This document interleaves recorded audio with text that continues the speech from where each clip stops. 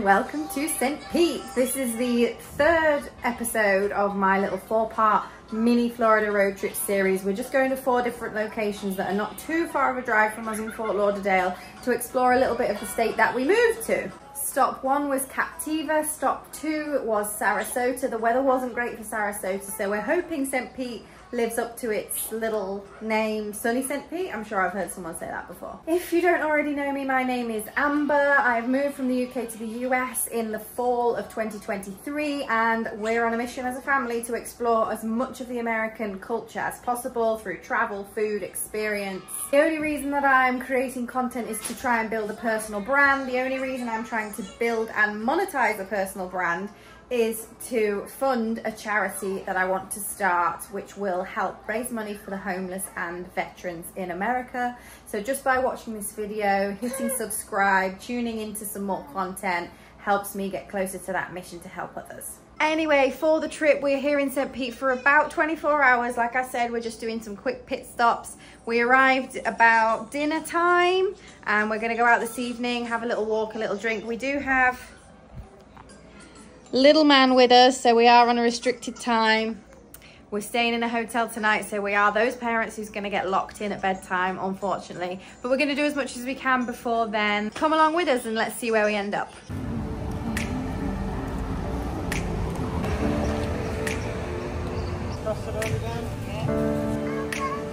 Our birdies!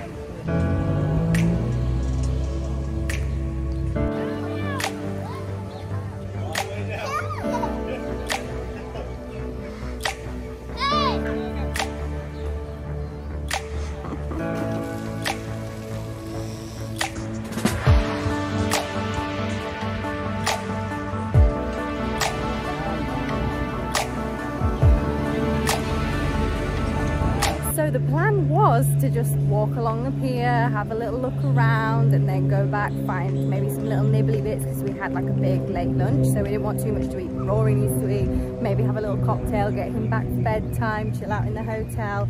The plan went to plot as soon as we arrived at the pier because it's huge. There's so much here. We got stuck in the play park for like a solid 45 minutes. There's also a splash park, there's museums, there's stands. I've filmed a few bits there, so hopefully you saw enough of it. And we've also found this little spot called Doc Ford's Rum Bar and Grill, so we're excited to park up there, have a little cocktail, get Rory some dinner, and then we'll wrap up and go back to the hotel for the night, and I'll see you guys in the morning. So what a lovely evening. We are enjoying ourselves so much in St. Pete already, and I can already confirm we will definitely be back.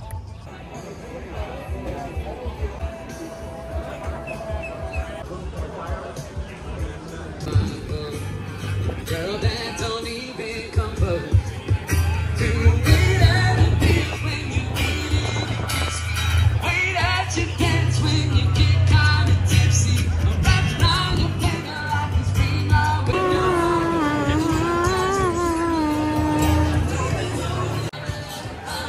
Good morning. So funny story, I'm just getting packed up right now. You can probably see the carnage behind me. My little boy's playing in the other room with his nana and papa, so I can have some space, but he's going to be back soon, so watch out. I was about to show you our accommodation when I'd finished packing, but last night as we came in from the pier, we were speaking to the guy at the front desk because he's just a really nice guy, and he told me that this building is going to be demolished. In 2 weeks they're closing down forever and it's going to be demolished and turned into condos. So I'm not going to recommend this. I was really excited to brag to you about the fact that it only cost us like $100 for the night, and it's great, and it's walking distance, and it's clean, and it's comfortable and quiet. But yeah, that's not going to happen. So anyway, we're getting ready this morning. We're going to head out, get some breakfast, and then we've got a couple of activities to do this morning, and then hang out on the beach this afternoon. So come along with us, and sorry I can't recommend somewhere to stay. So downtown St. Pete is not the place to go for breakfast. It's 10 a.m. and we're just looking for somewhere for breakfast. Obviously Rory is hungry, we're all hungry, and there is absolutely nowhere open. So wish us luck finding something for this boy to eat because he's getting hungry.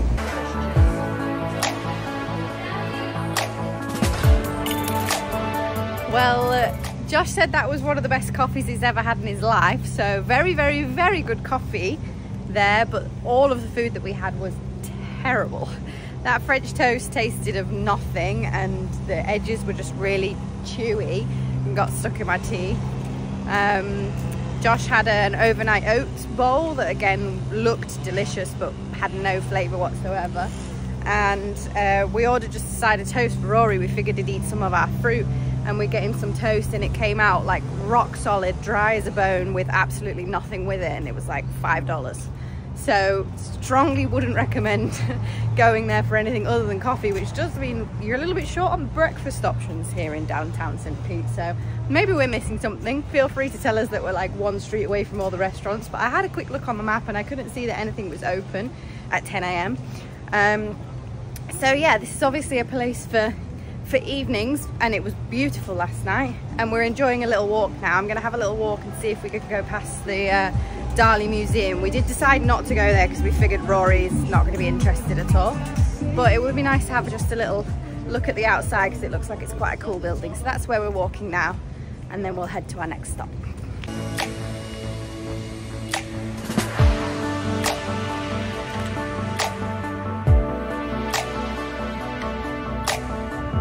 And here I am at the Dali Museum. I'm actually really disappointed that we have Rory with us.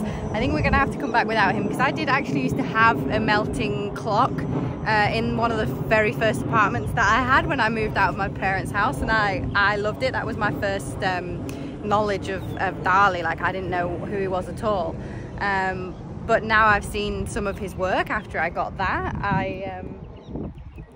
I would actually be really interested to see some more of it. I think it would be really cool because he was kind of a trippy guy.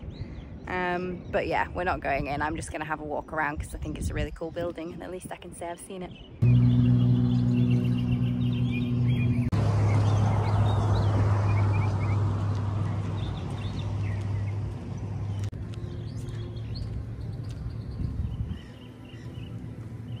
Very cool, just as I would expect. So that's it. I'm having just a little walk along the bayside, looking at all the boats, imagining it was me. It's actually a perfect temperature for walking right now. And then we're going to hop into the car and we're heading to Fairgrounds, which is like an interactive like art museum exhibition type thing. And I know I just said we're not going to Dali because Rory would find it boring, but this one I think there's a lot of hands-on stuff to do and a lot of stuff for kids too, so fingers crossed it's going to be fun for all of us.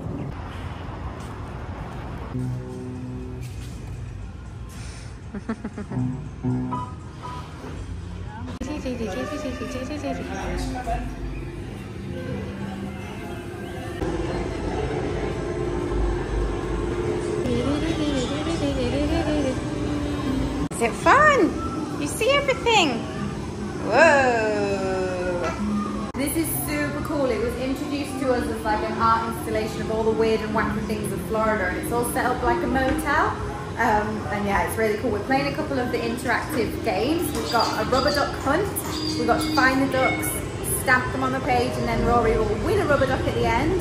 And we've also got to hunt for some birds as well. So we're hunting for birds and ticking them off. And you can go in with all the rooms, any of the rooms as you like. And yeah, it's so cool. I've never seen anything like it. I'll keep showing you guys around.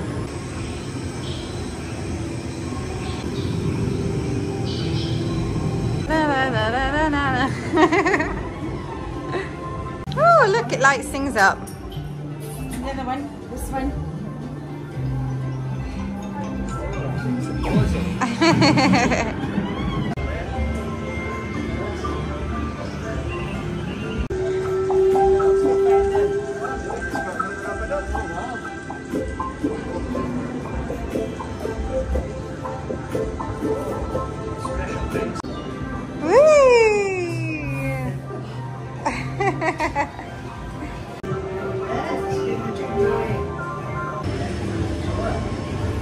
Whoa, what room is this in a hotel?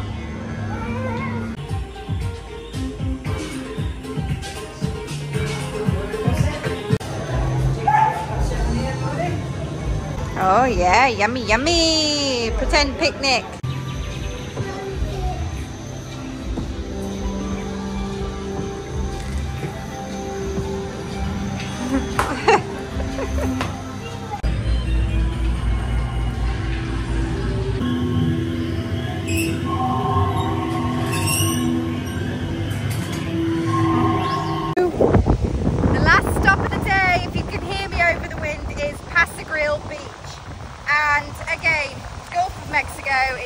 walking in a bath, and that's something coming from me because I hate cold water, but this is just beautiful.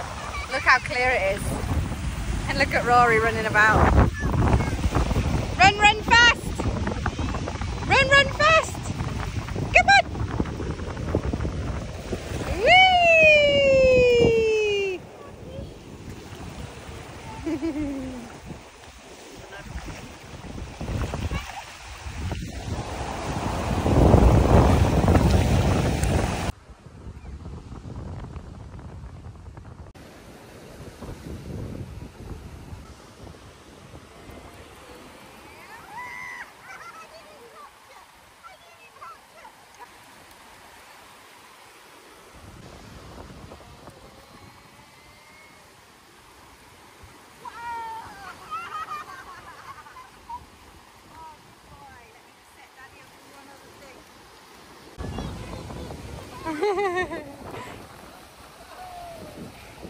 Man down!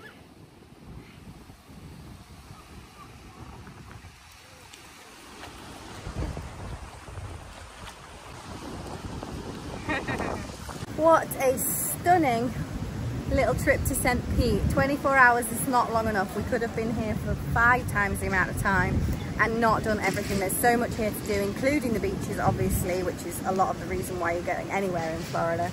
But yeah, we've had an amazing time. We'll definitely be back here. And that is the end of part 3 of our little Florida road trip series. So again, like I said at the beginning, if you've watched all the way through, thank you very much. That really does help me. Go ahead and hit subscribe, that helps me too. And there'll be lots more behind the scenes of our trip and the upcoming trips and past trips on TikTok and Instagram, and I'll always be vlogging them on here. So if there's anywhere else that you want to see me go to, either on my own, with the family, whatever, then please just drop a comment. Let us know where we should explore, because we're completely new to this country and there's so much to see and we want to see it all, particularly food recommendations. Right, we're now going to get showered up and head to our next stop, so I'll see you next week. Thanks for watching. Bye.